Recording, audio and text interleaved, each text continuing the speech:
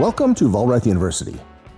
I'm Chef Rich, and we're in the Vollrath Test Kitchen today to demonstrate how to properly clean and sanitize your electric slicer. Cleaning your Vollrath Electric Slicer regularly ensures it will work correctly and efficiently. Please read and understand the cleaning and sanitizing section of the operation manual for your specific slicer to properly and safely clean your slicer. Before we start cleaning, there are a few general guidelines to follow to keep your slicer clean and functioning properly. Be sure to hand wash only and avoid abrasive materials and cleansers that may scratch. The first step is to make sure the slicer is off and unplugged. Next, make sure the index control knob is turned past zero as far as possible to the right and the gauge plate is closed. Unscrew the carriage release knob until it is very loose. Use the carriage handle to firmly pull the carriage tray forward until you hear a click and it is locked into place. Further loosen the carriage release knob and then remove or tilt the food carriage for cleaning. Then, remove any removable parts. This may vary depending on your model.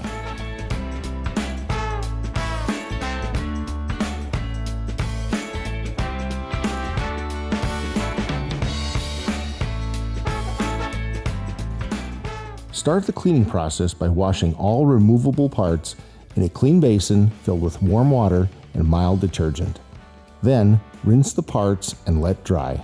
To reduce the risk of injury, wear cut-resistant gloves when cleaning around the blade of the slicer. Using a soft cloth, warm water, and mild detergent, clean the remaining parts of the slicer.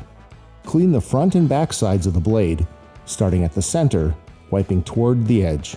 Then, on the back side of the blade guard, carefully wipe the inside edge of the guard. Clean the gauge plate by starting at the edge next to the blade and wiping away from the blade. Next, clean the body and underside of the slicer as needed. Finally, rinse the non-removable parts with a soft cloth and warm water. Once the cleaning is complete, it's time to sanitize your slicer. First, make sure your sanitizer concentration is correct per the manufacturer's specifications and the type of sanitizer used complies with the FDA food code. Start the sanitation process by soaking all removable parts in a correctly diluted sanitizing solution. Remove the parts and allow them to air dry. Then, using a soft, clean cloth with correctly diluted sanitizing solution, wipe all surfaces to sanitize the remaining parts and body of the slicer. Lightly lubricate the gauge plate slides with the supplied oil or a food-grade equivalent.